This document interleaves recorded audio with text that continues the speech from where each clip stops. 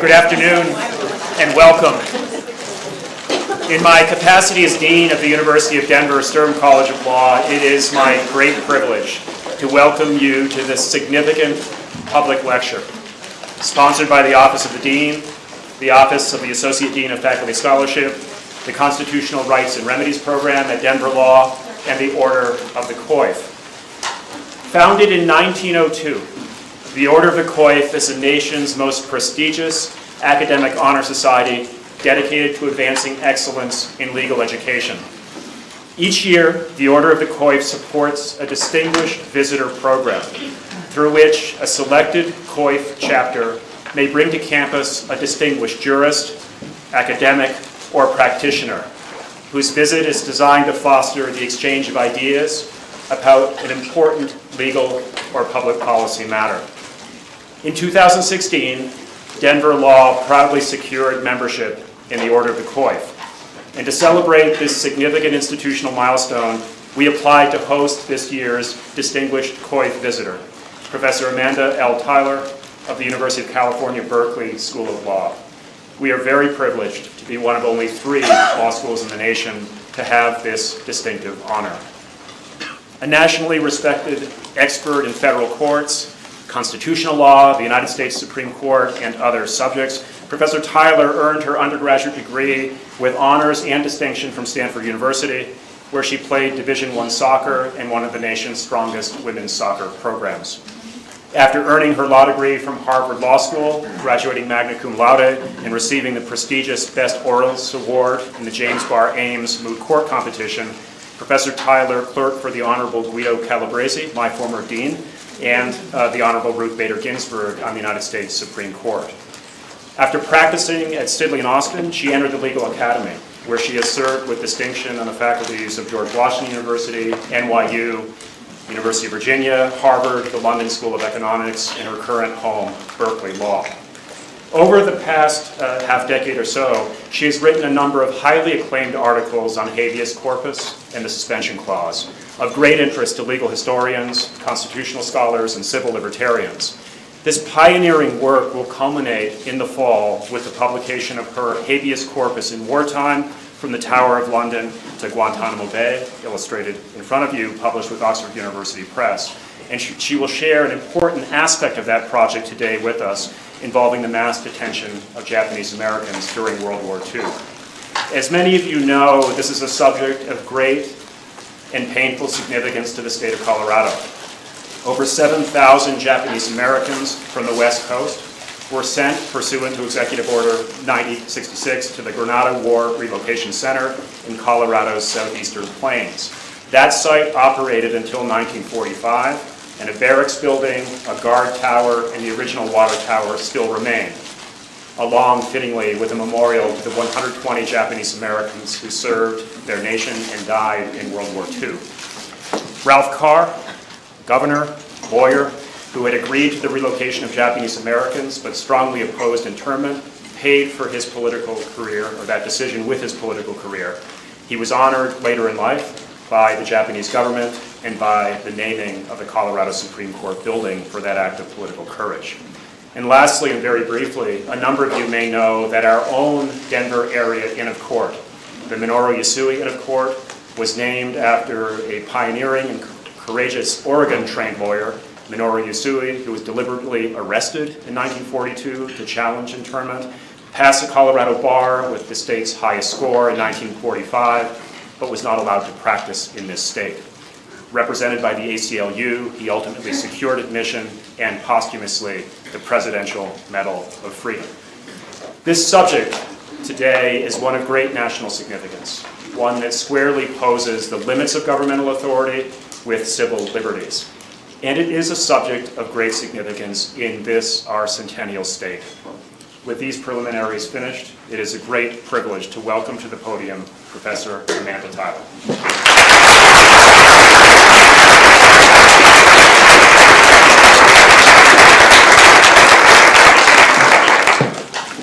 Thank you so much for that wonderful welcome, and I particularly want to thank Dean Smith for his gracious and generous introduction.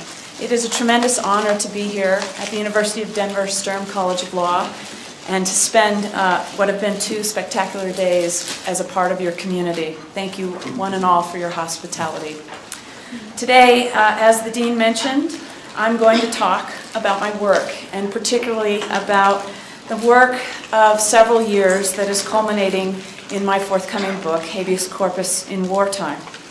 My book project explores the English legal origins of habeas corpus and the concept of suspension as it was invented, and then traces the influence of this development as it wielded its influence over the course of early American law. The book then takes the story forward, tracing the story of habeas corpus and suspension as events have unfolded over the course of American history. Throughout, the book gives special attention to periods of wartime, including, most especially on the American side, the Civil War, Reconstruction, World War II, and the War on Terror. Now, where does all of this begin? It begins for the Americans with the suspension clause, which is found in Article 1, Section 9. The suspension clause reads that the privilege of the writ of habeas corpus shall not be suspended unless when in cases of rebellion or invasion, the public safety may require it. Now, if you were approaching this language with a blank slate, it would be hard to know where to start in trying to interpret it and apply it on the ground. Indeed, it raises as many questions, if not more, than it answers. So, how do we make heads or tails of this language? Chief Justice John Marshall gave us an idea of just how to do that, and he said, when we think and talk and interpret and apply the suspension clause, we need to take account of the fact that these words used in this provision were words that were well understood at the time of the founding, deriving as they did from English legal tradition. In other words, Chief Justice Marshall, told me, we need to look to English tradition and that backdrop that informed the drafting and ratification of the United States Constitution in order to find the roots of the constitutional habeas provision in American law. Now, if one doesn't look backward and instead surveys the 20th and 21st centuries, one would find considerable evidence of the idea, or I should say an emerging political and legal acceptance of the idea, that wartime conditions alone suffice to justify detaining citizens in a preventive posture for criminal or alleged national security purposes without a suspension, to wit, in a posture that is something akin to prisoner of war. Take, for example, the World War II detention of over 70,000 Japanese American citizens and over 120,000 Japanese Americans in total in camps by the U.S. government during the war. This was mandatory detention that followed mandatory evacuation orders, all of which were predicated upon a generalized collective suspicion that Japanese ancestry would lead such persons to spy for the enemy Japanese Empire during the war. Additional modern examples built on this episode, and they include most prominently Justice O'Connor's opinion for a fractured court in the War on Terror decision in Hamdi versus Rumsfeld, in which Justice O'Connor wrote, "There is no bar to this nation's holding one of its own citizens as an enemy combatant." And the court, again in a fractured judgment, thereby upheld the detention of Yasser Hamdi as an enemy combatant without criminal charges for several years. More recently, in response to the Boston Marathon bombings, we see the seeds laid in Hamdi bear fruit, insofar as prominent members of Congress urged that the surviving bombing suspect be kept as an enemy combatant. So among other things, Senators McCain and Graham and others said that the events taken place in Boston at the marathon were an attempt to kill American citizens and terrorize a major American city. The accused perpetrators of these acts were not common criminals, they said, attempting to profit from a criminal enterprise, but terrorists trying to injure, maim, and kill innocent Americans. The living suspect, Tsarnaev, based upon his actions, is clearly a good candidate for enemy combatant status. Now, those voices were heard but not followed, at the time. Indeed, although Tsarnaev was not given Miranda warnings when he was first questioned, he was quickly moved into the criminal process, ultimately prosecuted and convicted. But again, we see the seeds of this conversation pick up today. In the last few days, it has come into the news that the Department of Defense is holding an American citizen who was captured in Syria fighting with ISIS. And we're waiting to hear whether the Trump administration will detain the individual as an enemy combatant or transfer him, as was done in a similar case by the Obama administration, to the criminal process. What my book aims to do is to go back and try to figure out how we got here and ask whether we took a wrong turn somewhere. As the book details, there is a wealth of historical evidence preceding, during, and following the founding period, during which the Constitution was drafted and ratified, that stands entirely at odds with the proposition that citizens can be held outside the criminal process in a preventive posture or as an enemy combatant in the absence of a valid suspension of the privilege. Indeed, the evidence strongly suggests that the animating purpose behind the suspension clause was to constrain the government from doing just this. In other words, the notion of a citizen enemy combatant was a thing unknown to the law at the founding. Knowing, moreover, that suspension was a dramatic emergency power, and I'll say more about that, the founding generation who wrote our Constitution put strict limitations on when suspension could be declared to try and ensure that this emergency power would not be abused and would only be employed in the most dire of circumstances, to borrow from Blackstone, who was often invoked during the debates, only in extreme emergencies. But to begin our discussion, as I hinted at the outset, it is necessary to look back at where the roots of the suspension clause may be found, and that is in England. Now, I don't want to dwell on this too much, but I do need to give some background to understand where we're going. The story of habeas corpus begins, as is well known, with the common law writ of habeas corpus, a judicial creation that demanded cause for a prisoner's detention from his jailer. But as English history showed, the common law writ alone was not enough to control and limit and constrain the executive in undertaking detention of his own people. Indeed, a very famous case arising out of the 30 Years' War showed this. Charles I had been cut off by Parliament and no longer was going to be given funding to pursue the 30 Years' War. So he turned to English nobility and demanded that they, quote-unquote, loan him the money to pursue his objectives. Now, these forced loans met with resistance on the part of many in English nobility, including 5 prominent knights. Charles reacted to their resistance by throwing the 5 knights in Fleet Prison. Now, they were defended by many very celebrated lawyers, including John Selden, the great parliamentarian and legal scholar. In defending the knights and urging their discharge before King's Bench, John Selden argued that the law of the land, or this concept of due process that finds its roots in Chapter 39 of Magna Carta, dictated that one could not be held other than under due course of law. And he defined that as to require presentment by indictment, which is to presentment or by indictment, excuse me.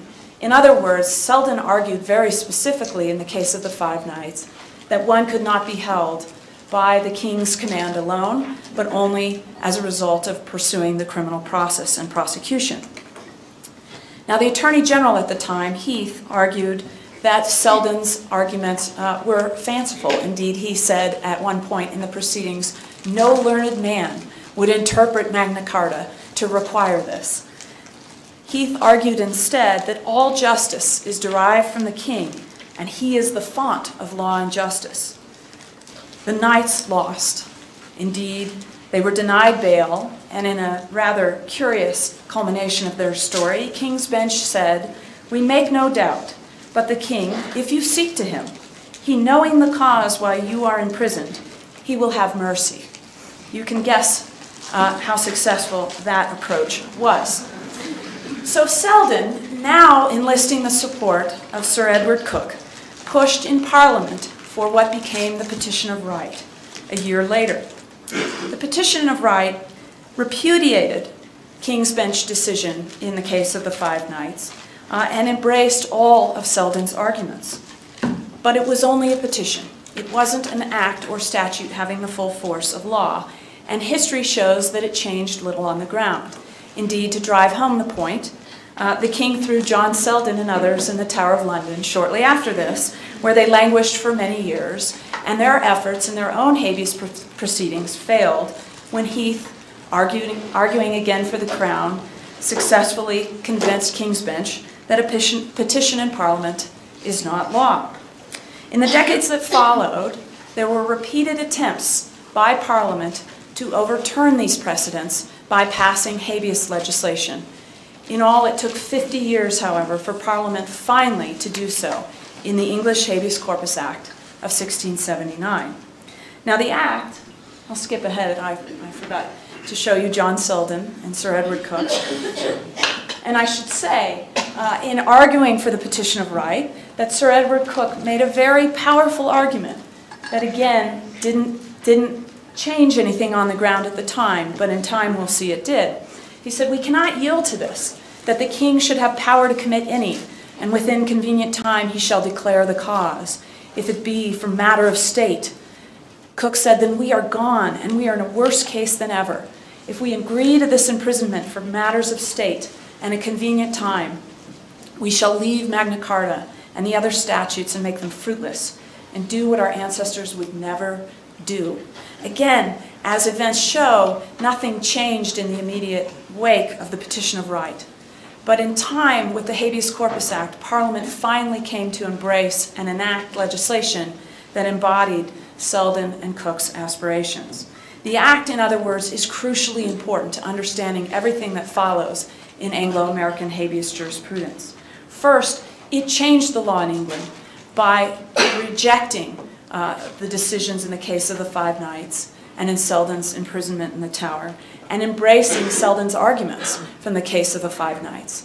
It also was part of a larger movement on the part of Parliament to rein in the executive, and indeed to take control of detention policy from the king, and also at the same time, and this is another part that gets lost in the story, constrain the royal courts and force them to release prisoners where the terms of the Habeas Corpus Act were not complied with. So it's also important to understand that it's the English Habeas Corpus Act that proved the foundation of American constitutional habeas jurisprudence, and I'll get to that in a moment. The statute, as passed by Parliament, was intended to complement the common law writ and to use the common law writ as a vehicle for its enforcement. And it included very important provisions, including most especially Section 7. Section 7, this is a copy of the original bill. Section 7, or the Act, excuse me. Section 7 provided that for those persons taken into custody suspected of committing any criminal activity or who were taken into custody for national security purposes, even suspected treason, they could not be detained unless they were tried within 2 court terms. This is a period spanning 3 to 6 months in the English court calendar at the time. In other words, for those who could claim the protection of domestic law, detention could only follow through the criminal process when we were talking about national security or potential criminal cases, and this applied even to suspected treason and even in times of war. To further bolster its provisions, the Act included penalties for judges who refused to enforce its terms and grant the provided for remedy for its violations to prisoners, which was discharge. Now, because there were no exceptions in wartime, it took Parliament, only 10 years to invent a workaround suspension. So in 1689, Parliament enacted its first of many suspensions that followed in response to the activities in the wake of the Glorious Revolution. James II had been spurred to flight, but his supporters in and around London were fancying engineering his return. As a result, there was enormous political instability, and Parliament, invented the concept of suspension in order to respond to William's request that he be allowed to commit people in the Tower of London and elsewhere on suspicion of treason only. In other words, he couldn't prove treason, but he thought these people were dangerous and he wanted them imprisoned. William went to Parliament through an emissary and requested a suspension bill so that, as he said, he could avoid having such prisoners delivered by habeas corpus, which they would have been under the then governing Habeas Corpus Act. Numerous attempts by the Jacobites to regain the throne, combined with constant fighting with France, led to a host of suspensions in the decades that followed, with the last ones preceding the American Revolution, coming in response to the Jacobite rebellion and the efforts of Bonnie Prince Charlie in Scotland in 1745. In every case, the king asked Parliament to give him the authority, as well as to give the authority to his Privy Council, to detain individuals who were suspected of conspiring with the enemy outside the criminal process. And in every case, the suspensions enacted set aside either the English Habeas Corpus Act or its Scottish equivalent, which was passed a few decades later. The effect of suspension was dramatic. As Sir William Whitlock once said in the House of Commons, "If an angel came from heaven that was a privy councillor, I would not trust my liberty with him one moment." It was only by setting aside the Act's protections that suspension could empower the executive to detain outside the criminal process. Now, Americans came in due course to learn all about these concepts, despite reading Henry Kerr's famous treatise that listed the Habeas Corpus Act alongside Magna Carta, the English Bill of Rights, and the English Treason Statute as the crucial guardians of English liberties, and despite reading Blackstone's commentaries, which were highly influential, to glorify the Habeas Corpus Act as a second Magna Carta, Americans never knew the benefit of the English Habeas Corpus Act because the Crown consistently vetoed efforts by American colonies to enact the Habeas Corpus Act within their own codes and claim its protections for themselves. But Americans wanted this second Magna Carta too. And as they marched toward war, they complained about being denied the trial by jury and being denied the protections of the English Habeas Corpus Act, which, borrowing from Blackstone, they called the great bulwark of liberty and guardian and palladium of English liberty. They were well-versed in their Blackstone. But the Act very much remained in effect on British soil, and in time that proved a serious problem for the British in confronting the American rebels.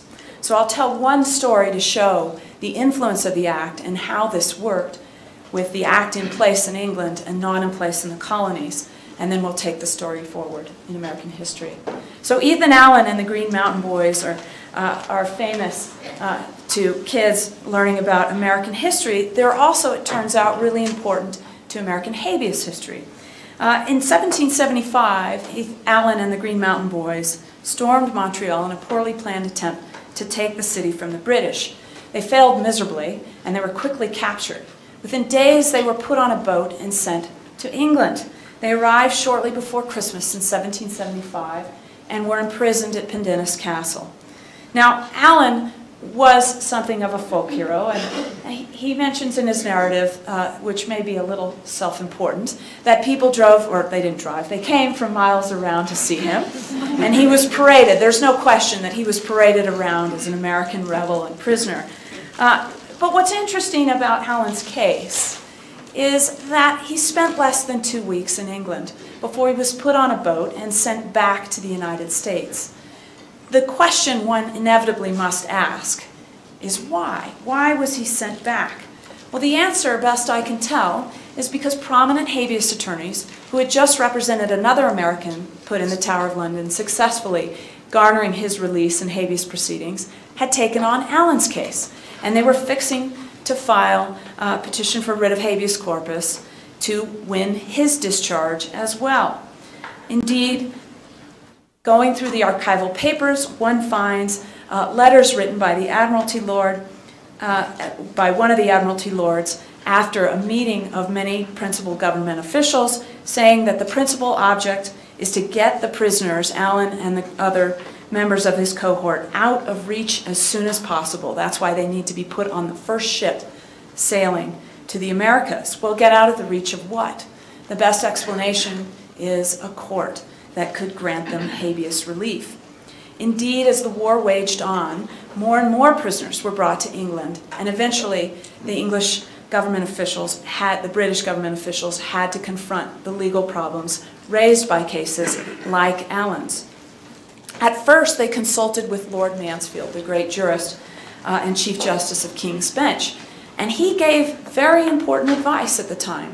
He said, to the extent that the American rebels claim subjecthood, they cannot be detained in a preventive posture or outside the criminal process unless there is a suspension of habeas corpus.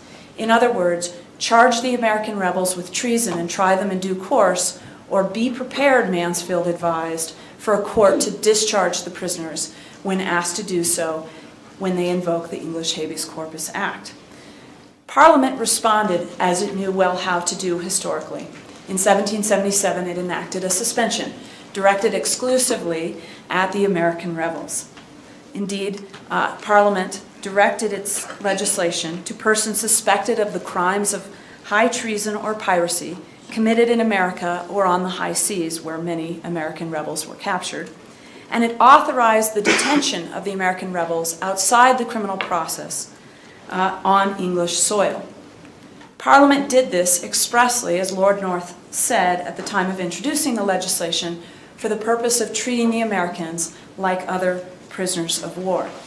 The suspension, in turn, was extended through much of the American Revolution, until the end of the American Revolution, at which point Parliament passed a new statute declaring, now confronting American independence, that the suspension would be permitted to lapse, and now the rights of the American prisoners would be addressed and governed by the law of nations, that is to say, international law, because at long last they were no longer domestic enemies of the state, but soldiers fighting for a foreign enemy.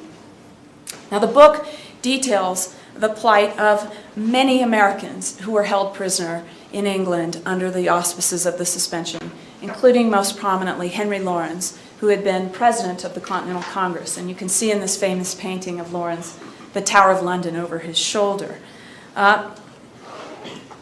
Also among those who were held was the cousin of Gouverneur Morris. Now, that name might stand out to you because he's the man who proposed the language that ultimately became the suspension clause.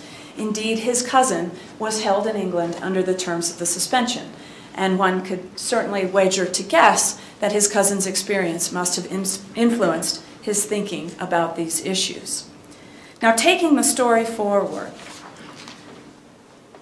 and having this backdrop in mind, it should come as no surprise that the American experience and American habeas law was heavily influenced by this backdrop. In particular, one finds extensive evidence during the founding period that the English Habeas Corpus Act was enormously influential on the early development of American habeas law, and particularly the suspension clause. So to give just some examples that show that influence, in 1776, the General Assembly of South Carolina, newly declared independent South Carolina, took up as one of its very first orders of business enacting legislation that confirmed that the English Habeas Corpus Act governed in the state. And in 1777, Georgia enacted, or ratified, I should say, its constitution, and included among its provisions express language that provided that the principles of the Habeas Corpus Act shall be part of this Constitution. Now, some might question which Habeas Corpus Act. To make it all the clearer, the Georgia Assembly annexed, that is to say, attached copies of the English Habeas Corpus Act of 1679 to the first circulation of the Georgia Constitution. During the Revolutionary War, many states, indeed 6 states, enacted their own suspensions of habeas corpus, and several of those suspensions expressly suspended the Habeas Corpus Act, and specifically the act as it had been imported to those states. Further, after the war, in a wave of statutes, many other states adopted and codified the terms of the English Habeas Corpus Act. The most prominent of those was New York, which just 3 months before the Constitutional Convention in Philadelphia in 1787, adopted legislation that tracked almost word for word the English Habeas Corpus Act, including especially its important 7th section. Also in the lead up to the Constitutional Convention was Shays' Rebellion, in which Massachusetts, which by this point had constitutionalized its own suspension clause, suspended the privilege in that state to deal with the rebellion. All of this provided the backdrop against which the founding generation wrote the Constitution. And it should come as no surprise that in the convention debates and in the ratification debates, one finds extensive evidence to show that the English Habeas Corpus Act heavily influenced the way that the founding generation thought about habeas corpus and specifically how they interpreted the suspension clause. So to give one example of the influence of the English Act on that clause, in championing the new Constitution in the Federalist Papers, Alexander Hamilton lauded the fact that the Constitution provided for trial by jury in criminal cases, aided by the English Habeas Corpus Act. And indeed, not long after, Chief Justice Marshall, if I can come back to him, repeatedly pointed to the English Act as the basis of the suspension clause and instructed in Ex parte Watkins, among other places, that in interpreting the suspension clause, we must look to the law which is in considerable degree incorporated into our own. And he specifically pointed to the celebrated Habeas Corpus Act of 1679. Now, in the early days of the Republic, suspension was a thing that was basically avoided by the president, which is to say, in confronting the Whiskey Rebellion, George Washington never once considered suspending the privilege, and indeed gave orders to his military generals that anyone captured was immediately to be turned over to the civilian process for prosecution. Similarly, Madison subscribed to the same view during the War of 1812. And Jefferson, although he did request the first suspension to deal with the Burr conspiracy, respected Congress's decision, which is to say the House's decision not to give him what he wanted, the Senate having done so, and took those who were then in military custody and transferred them for criminal prosecution once the suspension bill failed in the House. Now, all of this leads up to the Civil War, and because I want to get to World War II, I'm only going to say a few words about the Civil War. But there are two important things to keep in mind about the Civil War backdrop before we turn and talk about World War II. Usually when we think about suspension and habeas, we think about Abraham Lincoln, and indeed for good reason. Oh, I'll come back to that. Sorry, skip ahead. Abraham Lincoln famously suspended a head of Congress and indeed proclaimed numerous suspensions for 2 years before Congress finally passed suspension legislation. But he did agree with the basic proposition embodied in the Habeas Corpus Act as it had been understood over the course of English history and early American history, that the Constitution in the suspension clause, which embraces the suspension model established in English legal tradition, makes the distinction between arrests by process of courts and arrests in cases of rebellion. In other words, suspension has as its purpose the idea that men may be held in custody whom the courts acting on ordinary rules would discharge. In other words, Lincoln agreed with all of this history. He just disagreed with who got to make the decision whether to suspend. And this was important during the Civil War because Lincoln and others believed that those in the Confederacy still owed allegiance to the Union.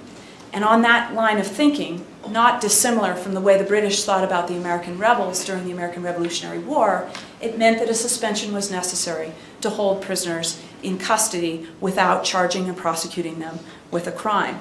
And in Lincoln's view and Congress's view, ultimately when it passed its own suspension legislation in 1863, these rules applied even to Confederate soldiers. So the suspensions were made applicable to Confederate soldiers. Now Lincoln was very controversial for this. In this famous caricature, he's stomping on the Constitution, the laws, and habeas corpus.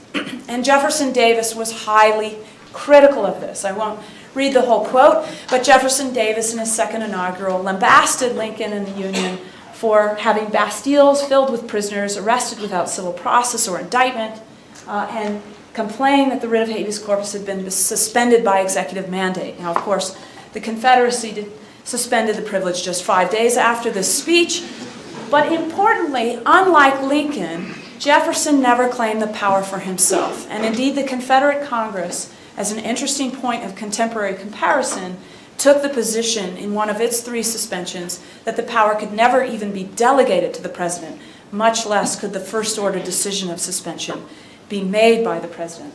Now, this position was the same as that adopted by Chief Justice Taney in the famous case of Merryman, where he said that Lincoln has essentially claimed for himself more regal power than English law gives and British law today gives the king, and that was very, very problematic on the view of the Chief Justice.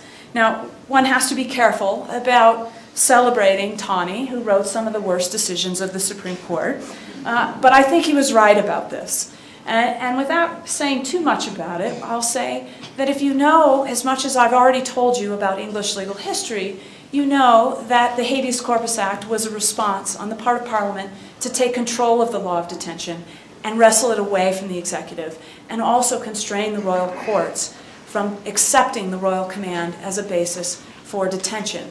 And against the backdrop of that history, which the founding generation knew all too well, and with their general suspicion of centralized executive authority, it's really hard to imagine how the founding generation could have assumed that suspension was something a president could do on his own ahead of his Congress. Now, I could obviously talk a lot more about the Civil War, but I want to get to World War II. Now, World War II. All of this history begs a very important question. How on earth were 120,000 Japanese Americans detained in mass detention in relocation centers or camps throughout the western United States during World War II? Now, there's a preliminary point that has to be made. The numbers include over 70,000 United States citizens of Japanese ancestry, but over 120,000 Japanese Americans were put in these camps. The number of citizens out of that 120,000 would have been much higher. Indeed, it could potentially have been the entire group. But at the time, in the 1940s, the United States naturalization laws did not allow Japanese immigrants to naturalize. They were drawn on racial terms. And so it's really important to understand that with respect to what I will say now that follows. Now, in the wake of the bombing of Pearl Harbor in December of 1941, there was a suspension in the United States, but it was limited to what was then the Hawaiian Territory. On the mainland, there never was a suspension. Indeed, it was never formally proposed in Congress. My own view, which I'll say at the outset, is that there's no way it could have been constitutional on the mainland.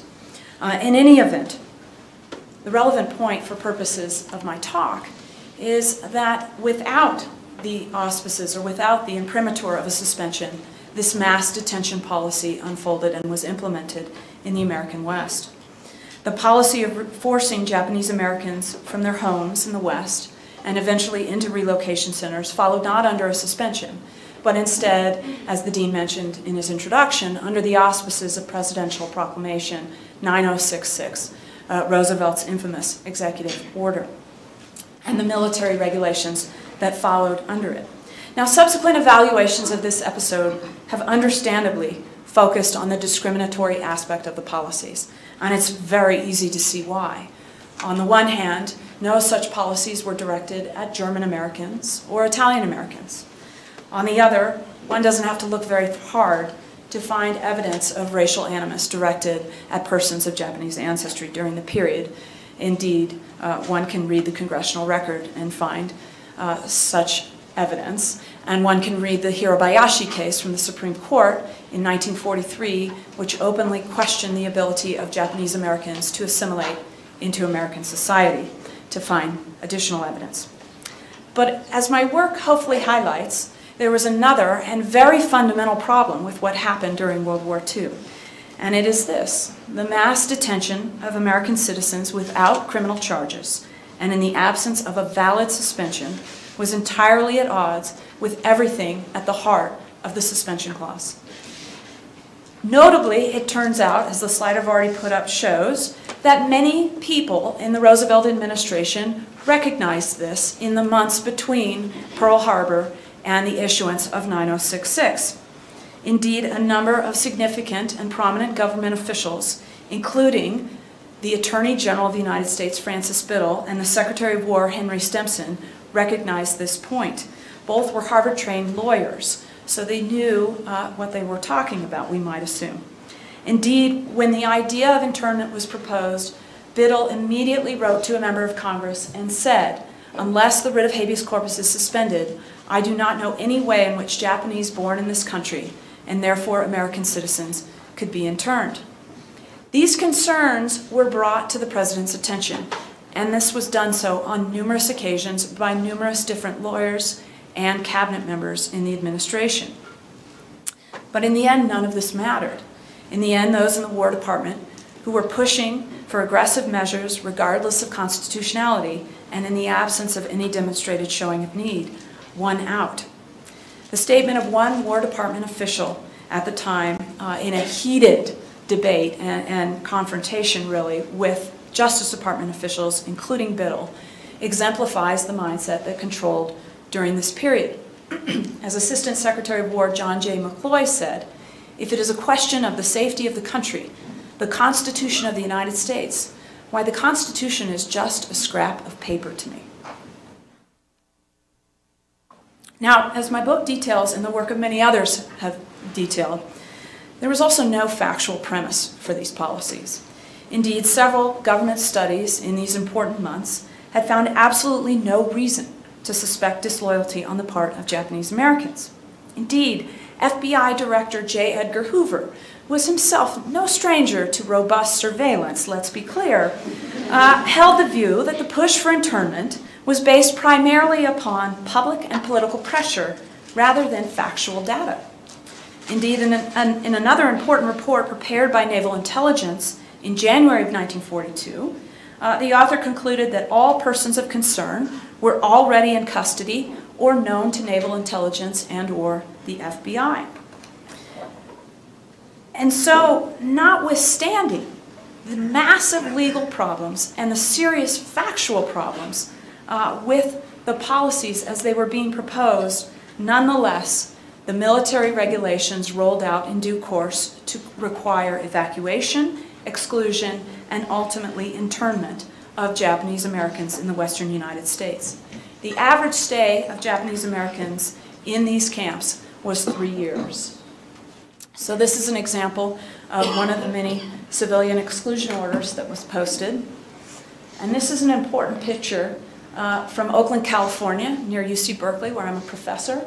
This is a grocery owned by a graduate of the University of California, Berkeley, who was forced to sell his business and report to assembly centers and then relocation centers. These are pictures of some of the camps. This is Manzanar in California. This is a picture of children in the camps and a guard tower. Now, a number of legal challenges to the policies in Hawaii and on the mainland made their way into the courts. For his part, then California Attorney General Earl Warren, who was running for California governor at the time, and that is a big part of the story, and who I should mention is a graduate of the law school where I'm a professor, and was, as the law students here know, later Chief Justice of the Supreme Court and author of the Great Brown decision. He filed briefs as Attorney General in many of the cases, particularly the many habeas cases that came out of Hawaii during this time. His briefs are an interesting read. Among other things, his briefs argued that preventive martial law was in effect in California and justified the war measures that were directed at persons of Japanese ancestry in that state. And second, he argued, this gave the military a wide range of discretion. Further, he argued, and I quote, "The constitutional rights of an accused are not denied where detention by the military authorities is preventive and precautionary only." And he was referencing specifically Japanese Americans. This statement should raise more than a few eyebrows. Now, as things unfolded, 4 cases arising out of the mainland policies made their way to the Supreme Court. Some of those cases the law students in the room will know well. Some of them they will not. As the dean mentioned, one of those litigants, Yasui, moved to Denver and practiced law here after the war. I'm going to talk mainly about Indo. And Indo is a case that is not taught nearly enough in law schools, but is incredibly important to this body of law and jurisprudence. Indo came down the same day as Korematsu, a case that is taught, but that is routinely taught as what some scholars have called an anti-canon, which is to say wrong. Endo is really important to these issues. So as I said, I want to talk about her in my remaining time and her case and put all this together. Now, Mitsui Endo had been born in California in the United States, and she worked for the state of California when the war started. Like all Japanese Americans, she was suspended from her job and essentially fired. She was also forced with her family to leave her home in Sacramento and report to a relocation center. Meanwhile, I should note, her brother was serving with distinction in the United States Army. Her lawyer, a man named Jim Purcell, an Irish Catholic attorney from San Francisco, had done a lot of work for the Japanese American Citizens League, and they brought him in to represent the fired California state employees. He also had other work for other clients through the JACL, and he went to visit one of his clients at an assembly center, which is where people reported before they were then sent to the camps. Purcell is an important person in this story because he had grown up the son of a prison guard at Folsom Prison, so he knew what prisons look like. He went to visit this family, and he saw this family being kept in a horse stall at a horse racing facility where the military hadn't bothered to clean the stall before spray painting it with white spray paint and spray painting over horse manure. And he took one look at this and he said, "This is wrong. These people who have been not accused of any criminal activity are being treated worse than the convicted felons at Folsom Prison that my father guards." And in that moment, he decided he was going to challenge the entire system, the entire internment policy. He chose Indo as his perfect habeas petitioner based on a survey that he sent to all the California employees because her brother was in the Army, because she did not speak Japanese, and she had not gone to a Japanese school, and because she was a Methodist. Now, as her case made its way through the courts, the government did a few interesting things. First, it separated her from her parents, and she was in her early 20s. So they remained at Tule Lake, and she was sent to camp in Utah. Second, the government offered her release on the condition that she would drop her case. Now, if you know anything about habeas corpus, it is a reference to the body, and the prisoner has to be in custody in order for the court to issue an order directed at the jailer or custodian. In other words, the government knew, and it knew this through the course of Anglo-American history, that if you release a prisoner, any habeas corpus jurisdiction becomes moot. And they had done this with respect to many troubling, from the government's perspective, habeas cases arising out of Hawaii. So they offered Indo release, and she declined. And she declined, she said, because the fact that I wanted to prove that we of Japanese ancestry were not guilty of any crime and that we were loyal American citizens kept me from abandoning the suit. As a result of that, she had to stay in the camps for almost two more years. Now, her lawyer argued to the Supreme Court in her case that Ex parte Bowman, a Marshall opinion, and Ex parte Milligan, a famous post-Civil War decision, and all really of Anglo-American legal tradition required that there be a suspension in order to hold Japanese Americans in this posture. He argued, among other things, since the military authorities have no jurisdiction by virtue of presidential proclamation to try a civilian for an alleged offense, that's what Milligan held, how much less right have they to imprison a citizen without any trial at all, when he or she is neither charged with nor suspected of any crime, and when his or her loyalty, as in this case, is not called into question. More generally, Purcell, borrowing from Justice Davis in Milligan, argued the existence of a state of war does not suspend constitutional rights. Now, in deciding her case, the Supreme Court held that the governing military regulations required the release of concededly loyal citizens, and the government had made that concession as the case unfolded. Writing for the court, Justice Douglas mentioned a list of constitutional provisions, including the suspension clause, not, he said, to stir the constitutional issues which had been argued at the bar, but instead to explain why the court would give a narrower scope or reading to the governing legislation and executive orders at issue. Notably, the court held the decision up until after the 1944 election and until after the White House had been tipped off that it was going to lose Indo, albeit on very narrow grounds, and the White House could get ahead of it, which is precisely what happened. The White House issued an announcement that 9066 was going to be repealed and that the camps would start to be closed in January of 1945. The day after that announcement, Indo came down. Now, in my view, the court's opinion in Indo, as well as Earl Warren's litigating posture on these issues, misses the forest for the trees. Throughout history, where one suspected of disloyalty could claim the protections of the habeas privilege, either under the Habeas Corpus Act or the suspension clause, Anglo-American habeas jurisprudence has always required a valid suspension to authorize detention for national security purposes outside the criminal process, even in wartime. Further, contrary to the suggestion of the Indo court, it does not matter whether a person has passed a so-called loyalty test or not, even assuming we could construct such a thing. The key point is that without a suspension, detention can only follow through timely criminal proceedings and ultimately a criminal conviction. As I argue in the book, we should not forget that the habeas provision was born out of a judicial writ harnessed by Parliament in the Habeas Corpus Act and given constitutional sanction, ultimately in the suspension clause, to constrain the executive and even, for that matter, the courts. To make it indeed that much harder for Congress to override these constraints, the founding generation constitutionalized strict limitations on when suspensions could be declared. Now, there's much to be said about how such a massive violation of the suspension clause could have occurred. And obviously, racial prejudice played a major role. More generally, as I argue in the book, there is plenty of responsibility to be assigned throughout the government, particularly to the president, who effectively gave his military carte blanche to do whatever it wanted, and according to Francis Biddle, was not particularly bothered by the Constitution. Indeed, as Francis Biddle once wrote, the constitutional difficulty didn't really plague him. The Constitution has never greatly bothered any wartime president.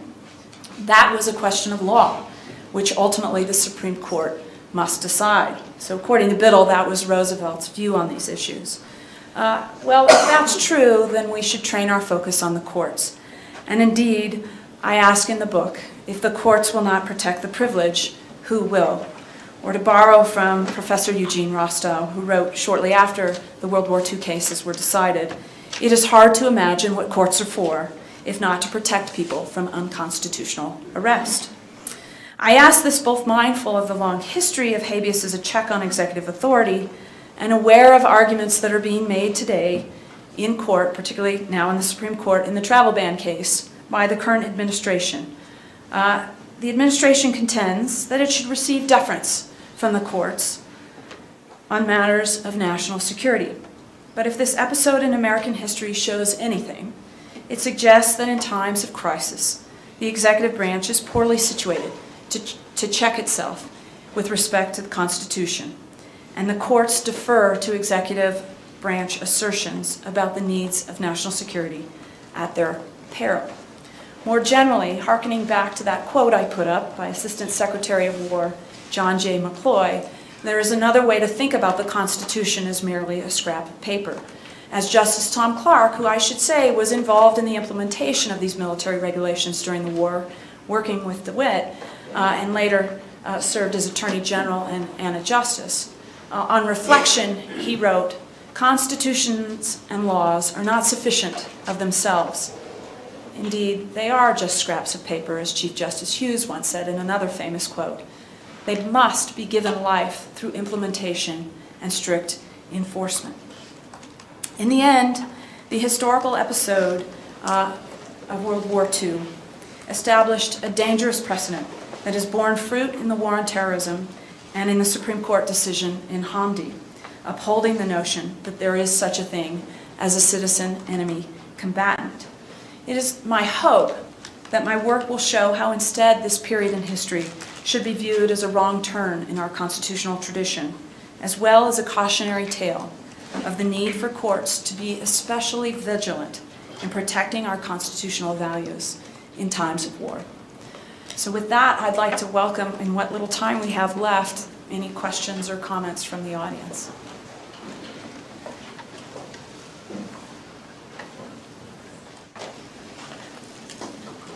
Yes, please.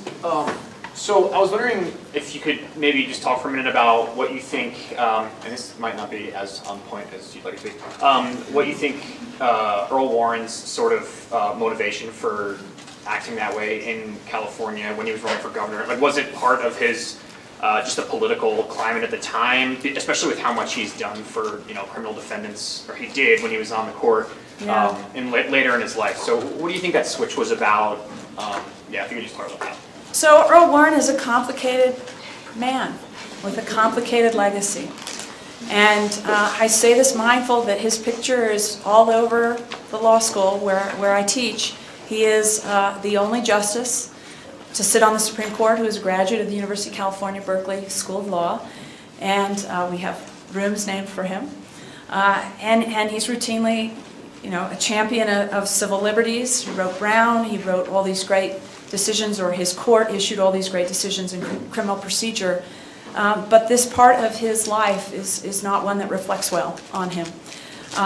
His actions were very aggressive in support of the dislocation, evacuation, and ultimately the detention of Japanese Americans. Indeed, he was a very prominent official pushing for this. He testified before Congress pushing for this. He called together all of the prosecutors in the state of California to meet and talk about this, and they made a recommendation in favor of this. He was running for office, and Judge Sugarman, who's a legal historian at Fordham, is writing a book that has some material on this episode in Warren's life, and he's uncovered that Warren would go and meet with various constituencies while running for governor, and he would point to what his support of these policies to try and curry favor with individuals, including other minority groups, which is particularly interesting. So it's all very troubling. I think that his efforts were born out of partly the political context, but partly, obviously, you have to look at the man himself. What is interesting, Ted White, a legal historian at Virginia, has written a lot about Warren and what he's been heavily critical of Warren for these activities, and has argued, based on later interviews with Warren, that he never really apologized for his role in all of this, which is a little troubling to put it mildly, and it's part of his story that we should tell. Yes. The deferral by the Supreme Court and the discussions with the White House about the impending Korematsu and Indo decision is troubling. Can you speak a little more to that incident and contrast it with other prior incidents or perhaps subsequent incidents where the court's done that? I know of two offhand, but that doesn't, well, I know of two where there's been coordination with the White House, both during World War II. That doesn't mean, in fact, I know, and earlier in American history, there was more comfortable back and forth between the White House and the court. But the two examples during the war are Indo and Ex parte Quirin. And in that case, it was conveyed to the court that the president would order the execution of the German saboteurs at issue in that case, regardless of whether the Supreme Court granted them relief, which created real problems as things unfolded, because there was an emergency appeal in that case. And I hope this is another case that the students are reading here. It involved the military trial of, I think it was 8 German saboteurs, 2 of whom were naturalized United States citizens, one of whom continued to claim citizenship as the process unfolded. And they were ordered executed by the military tribunal. The Supreme Court, in a rushed appeal, issued an order upholding the convictions, or upholding the legitimacy of the tribunal. The convictions then followed. This all happened in the middle of the trial. But the Supreme Court didn't write the opinion for several months, and when the Chief Justice went to write it, he said something to the effect of, "It just won't write," which is really problematic because the executions took place 5 days after the original order. So that's a situation where I think the White House was putting a lot of pressure on the court, the same court, and they felt it.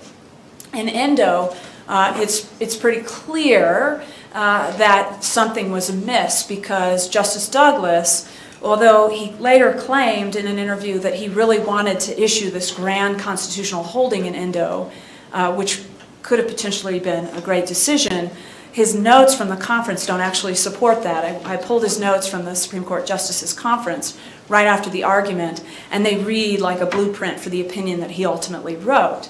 But to his credit, it's clear the opinion was being held up, and he wrote a very angry memo to the Chief Justice asking why, if my opinion is done and we all agree she should be let out, we're holding up the opinion. And it's clear in context that it was being held up either for the election or to tip off the White House and let it get ahead of this, or both. And the likelihood is both, because while this is unfolding, Roosevelt is being strongly urged by his key advisors to close the camps. And he pushes back and pushes back until finally changing course after the 1944 election and his re-election. Other questions? Yes? Do you think that there's a connection between these sort of troubling logics that kind of place national security above civil rights with regard to like 9/11 and what we refer to as the war on terror since then? So I think what we see in each of the major episodes of wartime stress, and particularly it comes up in this line of jurisprudence that I write about, is a reluctance on the part of the Supreme Court in particular to engage directly with the important constitutional issues at stake, and they're all tethered to civil liberties, in the middle of the war. And then what we get are really important decisions in the immediate wake of the war, whatever war that is, where the court is much more comfortable rebuking the executive and championing individual liberties in our constitutional traditions. And so there are two great examples of this.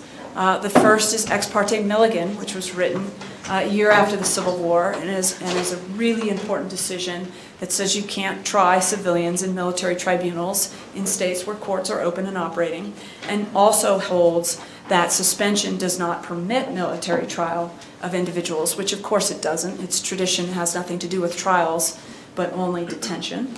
And the other great example, and I'll speak to this, is the Duncan case, which was decided by the Supreme Court in 1946, coming out of Hawaii. Now, the Duncan case is another case that we never teach our students, like Endo.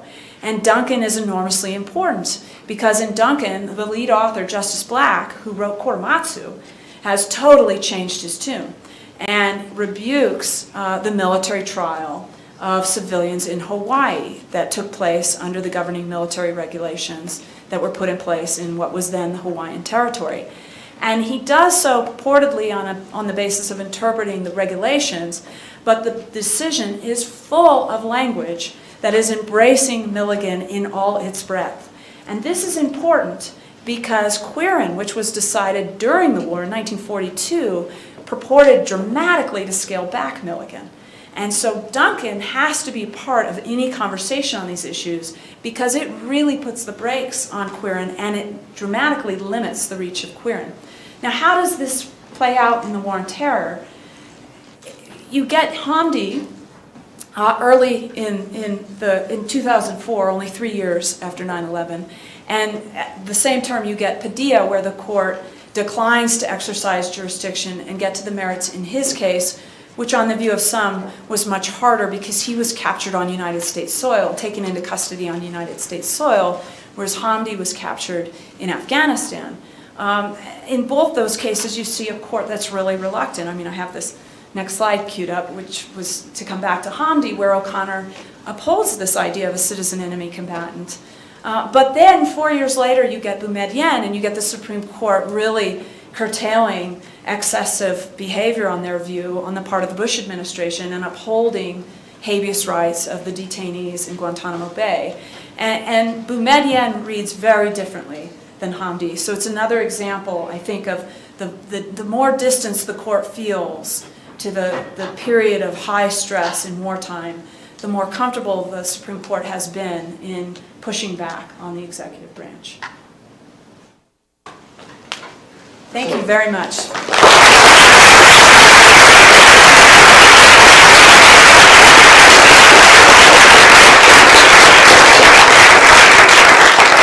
on behalf of the entire University of Denver community, I want to express my appreciation